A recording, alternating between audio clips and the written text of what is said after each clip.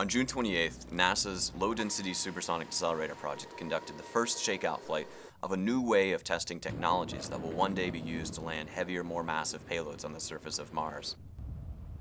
We used a large 34 million cubic foot scientific balloon to hoist a 7,000-pound test vehicle to an altitude of 120,000 feet. The test vehicle was then released from the balloon, spun up for stability,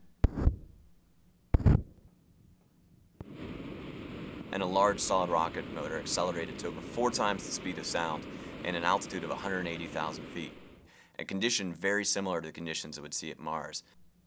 Once we reached the correct speed and altitude, we despun the vehicle. And then we got a chance to test our new supersonic inflatable decelerator. The camera lens covers deploy. We see that inflated very uniformly without disturbing the vehicle too much. And now we're seeing previously unreleased, high-definition, high-resolution, and high-speed video taken during the test. We used the supersonic inflatable decelerator to slow us to something closer to 2.5 times the speed of sound. We use a ballute to help deploy the new supersonic parachute. The ballute is shot out the back of the vehicle at over 200 feet per second, and then we cut the ballute free and it begins to pull the parachute off the back of the vehicle. As the parachute begins to inflate, we see one of the surprising aspects of this test, which is the early onset of tears in the parachute.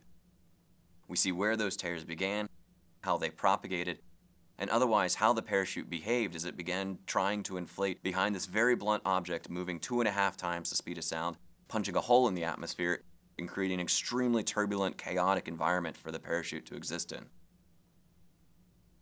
We now have a data set that we will use to prepare for 2 more tests beginning in June of 2015.